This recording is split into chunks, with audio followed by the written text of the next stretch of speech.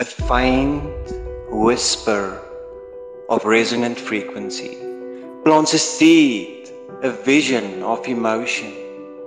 You feel that energy begins to get pulse.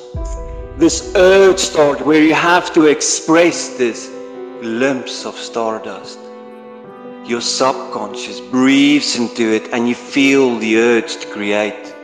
Your heart pours in every beat of sympathy for the preservation of beauty. You have to capture this memory before it escapes into oblivion.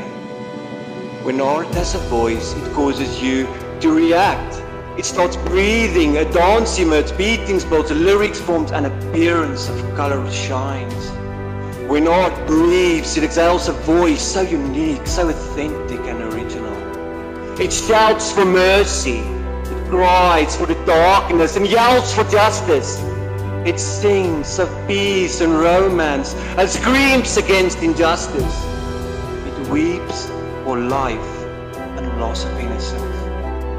It is stern and confident, it needs to be felt and demands an audience. It speaks through symbolism and a dialect of cultural linguistics. It reflects on the human condition and it intends on understanding. It begs for communication and interpretation. As it whispers a faint, resonant frequency.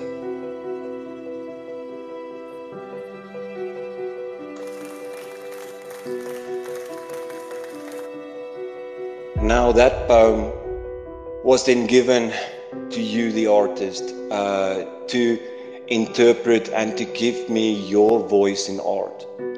And that compilation, that curation of these artists that was then cornered to become the voice of Blue to Black, then, you know, they created an artwork also called When Art Has a Voice. And this, you know, ended up being a collection of almost about 70 artworks that was presented. And I'm absolutely humbled in having collaborated with these top-notch artists and these brilliant artists that, you know, now all you have to know is that I'm on your side. I'm rooting for you and I'm already believing in you and I'm pushing your art and your existence and your message, not only for what you're doing now, not only for the glimpse of the future and the message to the future, but also a preservation of the past, the preservation of now, the preservation of what you are busy with, where you are and what are you representing. And you know what, I'm almost lost for words right now. But all I want to say is that you are emotional, you are inspirational, and you are the message of society. So, you know, just know you speak that international, universal language of pictographs and hieroglyphics, and you know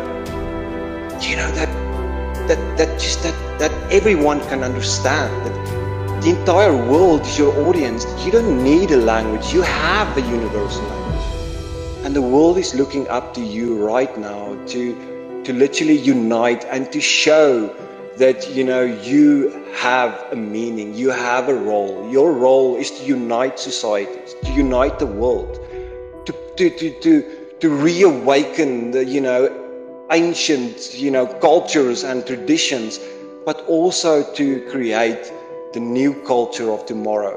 You know, what is it that we all believe in?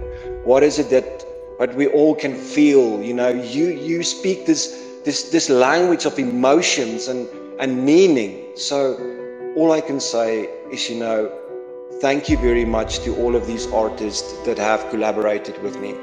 And I really look forward to launching on Friday.